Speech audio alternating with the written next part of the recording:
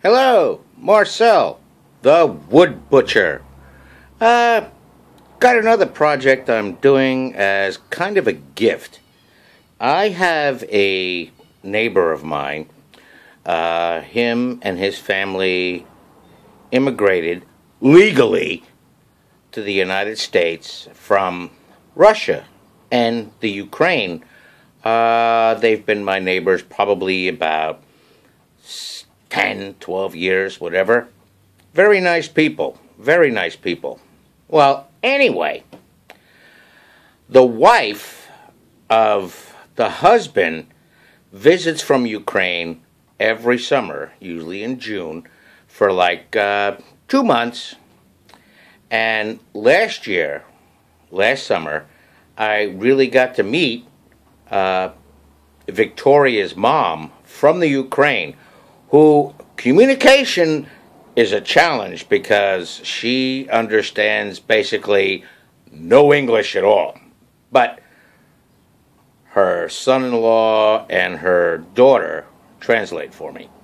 Well, anyway, we've built a great relationship, and it all started where she works in the Ukraine in a factory as a quality assurance inspector. I really don't know what quality assurance is in the Ukraine, but it's probably pretty good. They're probably ISO certified and stuff like that. I won't even comment on that. But anyway, on my neighbor's shed in the backyard, his doors rotted out. And he was asking me if I knew somebody that can build him some new doors. Well, guess what the wood butcher did? Yeah, the wood butcher chimed in and said, I can do that. And it's just like hitting that red button in Staples. That was easy. I gave him a bill of materials of what lumber to buy. He bought it all. And bang! Within one weekend, I had 2 new doors on his shed with the little barn molding and all that crap, whatever. But anyway, I digress. This wonderful, wonderful woman, Victoria's mother from the Ukraine, is here. And she brought me kind of like if you were ever in the service and stationed overseas and you get what they call a care package, or even if you went to New York Military Academy or any private school or college or wherever, and you got what's called a care package. I won't go in to what was in the care packages. But anyway, she just arrived back from the Ukraine day before yesterday. No, day before yesterday. I lie. Saturday. Just this past Saturday. 3 days ago. Right? And she brought me a bag full of chocolates that I can't even read the friggin' labels on, but damn, they taste good. And a bag full of they look like mini bagels, but taste like pretzels, but with a great honey taste. I mean, they're fantastic. But the pièce de résistance was, she knows I like vodka. So she brought me a bottle of some vodka that comes from the Ukraine that's mixed with honey and, are you ready for this? Red chili peppers. But let me tell you something. This stuff goes down smooth. If it was a tangible item that you can touch, it would be smooth as a baby's ass. It's great. So, I guess the point of this video is, I want to make her a gift to take back to the Ukraine.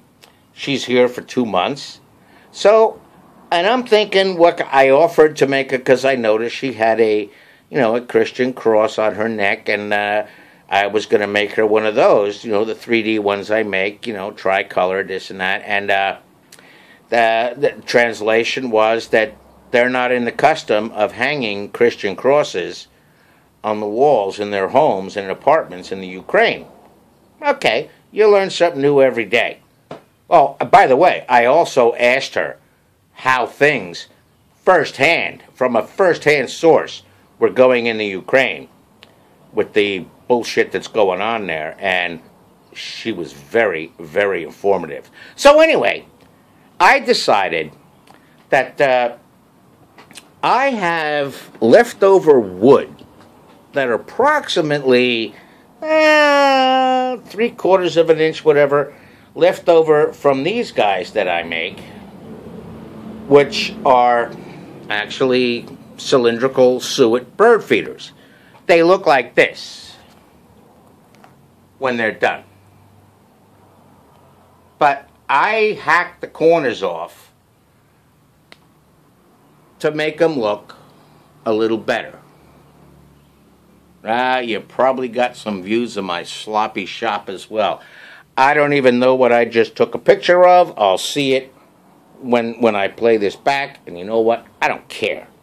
So what I decided, I have all these pieces of American red cedar left over as scrap from where excuse me, I'm going to make you dizzy again. Well, you're used to that with me because you know this goddamn thing never lets me change from front view to back view like it's supposed to. But, okay, when I make these guys, I have this piece that I cut out 12 inches long. So I decided, you know what? I offered to make her a beautiful candle holder. She can't. I can't take the candle holder back on the plane or candles. I said, well, I'll give you the candle holder and mail you the candles, whatever. No. Didn't want the candle holder. But she loves to cook. So I decided I'm going to take those pieces, and I have a lot of them, from all the bird feeders I make, because I usually buy an 8-foot 4x4 cedar, American red cedar, and, you know, cut it in 1-foot sections and then cut the corners off them, you know, to make them look like that cross. So I have a lot of that stock. So what I decided to do, I said, you know what? She can't take a candle holder back, but she can take a cutting board. So here's what I'm in the process of making for this older Ukrainian sweetheart of mine. I'm going to try to do this the best I can. It's all clamped together. I just finished the first round of sanding with 80 grit sandpaper from raw cedar. And this is what we got so far.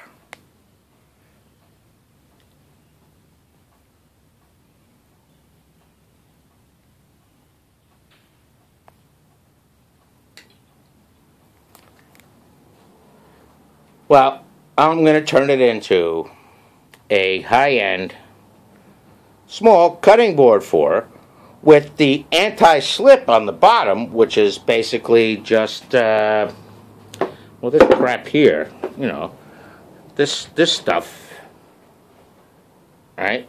Hello, peekaboo, I see you, right? It's the, you know, it's the plastic non-stip shelf. Excuse the backlighting, like I said, I'm still a one-man show here, working off a friggin' cell phone, you know, to to pass these videos on to you. And that's what I'm going to mount on the back of it. I'm debating on whether I want to alternate the colors, because this is actually made of 1, 2, 3, 4, 5, 6, 7, 8 pieces of wood. You can see they're clamped together but fit tightly. I have them sanded level at the 80 grit level. I got to go over it one more time, because when I took the rubber mallet to it, because when you're making things like these, there's 2 ways to do it, you know. You can just, you know, sand and sand and sand, but you got to sometimes when you put your clamps on, you have a little bit of a gap between your baseboard and what you're actually sanding. So, do a pass, makes it feel good. Take this guy, the rubber mallet.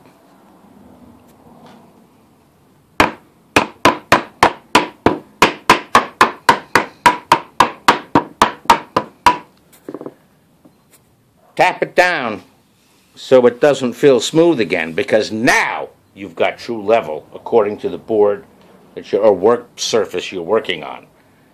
Sand it again with 80 grit. This is a cutting board. Every 32nd of an inch or 64th of an inch counts when you want to run your fingers across, because if you're going to run a knife across this, you want your finger to not feel any resistance at all. Okay? I'm almost to that point. I'm to the point I'm going to do the third 80 grit pass, then I'm going to switch to 120 grit. But I just thought I'd share this with you. And like I said, I'm undecided whether I want to alternate the, since I am obviously gluing the wood together to make it a plank as a good cutting board. I'm debating with the idea of making it multicolored, or just, since it is cedar, just oiling it and see how she likes it. I'll keep you informed. Okay? Hey, the mind is always working on something to make. I got another project coming up too that's, well, let's see, you already know about the one project I was commissioned on from another NYMA alumni, but I have another project that I'm working on that, for home here, and another project I'm working on for another friend. And I'll tell you what, I love doing it. I love it. I love the free thinking, the figuring it out, and producing something that makes me proud and the person that receives it happy. Okay? This is Marcel, the Wood Butcher. Semper Fi. Now go make some sawdust. But protect your eyes and lungs. Take care.